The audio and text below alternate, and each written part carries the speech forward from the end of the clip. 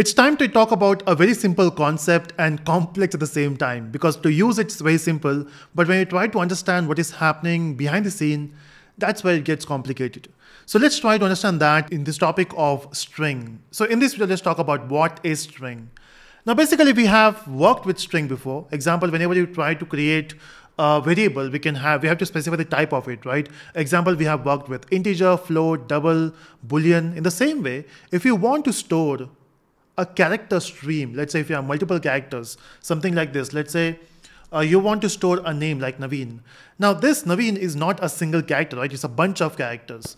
And when you want to store this together, of course, you can use a character array. We will talk about array later. But then we can create a character array here, which is an array of different characters.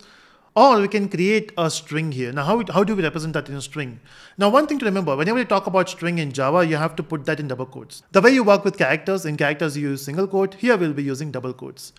So if you want to store Navin, so you have to first put that into double quotes, and then where you will store this? Of course, you need a variable here, right? So what I will do is I will create a variable called name.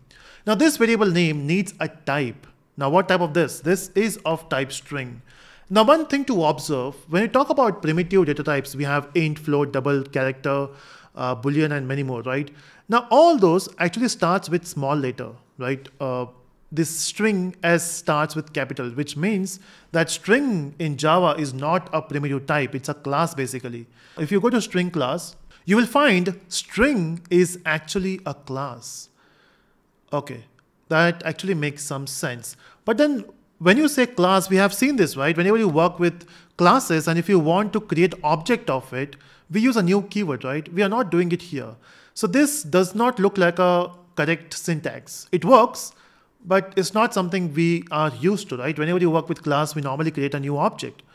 Okay, this works, but then why this will work, that we'll discuss later. At this point, if you want to go in a general sense, if you have a class, the way you can create a string is object of string is by saying new string, and you can give the round bracket. Now this is how you create a string variable or string object.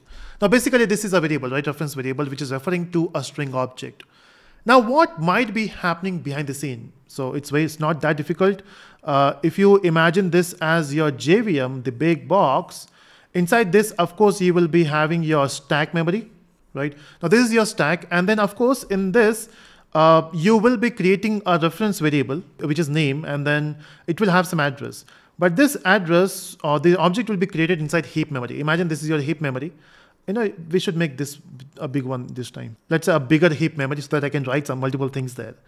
Now the reason we are creating a heap memory in not a structured format is because there is no fixed size to it. It may expand depending upon your requirement. So we got a heap here. Now, when you talk about this line number 8, when you say new string, of course, it will create a new object for you. You got an object here, right? And it will have, let's say, some address. I will say the address here is 105. So of course, you will create a variable, which is name here. And then the address is 105. So there's a link here. And of course, in this particular box, there's no data. It's empty, right? Okay, this empty makes sense actually. But then if you try to print this, let's see what it prints if you try to print this data here. I will compile this code and run. You can see it prints nothing. Basically, it prints blank thing. Okay, it's because it's blank. Now, how will you provide data? Now, in this case, what you can do is, in this new string, in the constructor, you can pass this string which you want to. Example, if I want to store Navin, that's the data I'm storing. Ignore this original. This is given by the IDE. But this is our value, which is Navin. So inside the string constructor, you are passing the data, which is Navin, right? Now, if you try to print this, you can say we got Navin here. Okay, so that means in this thing, we are creating the data, which is Navin. That's what we are expecting as of now.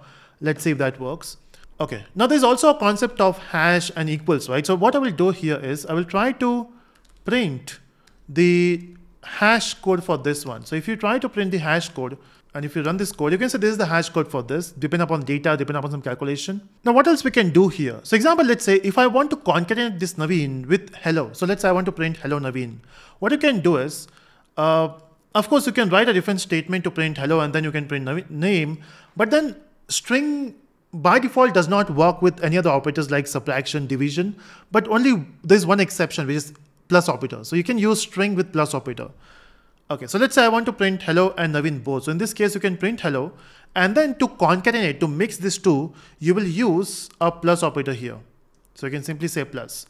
And now with this, compile and run, you can see we got hello Navin. I hope that makes sense. So we can use plus to print this. What else we can do? We have certain methods here which we can use. Now, since it's a class, of course, it will have some methods, right?